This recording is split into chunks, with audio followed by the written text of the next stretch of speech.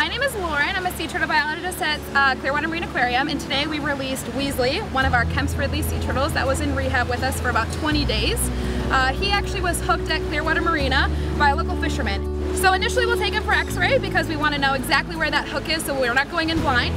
And then we'll actually do something called a scope. So it's basically a little camera that we put down their throat and we can actually see on a TV screen where exactly that hook is. And then we're able to go in with different tools and be able to remove that hook safely.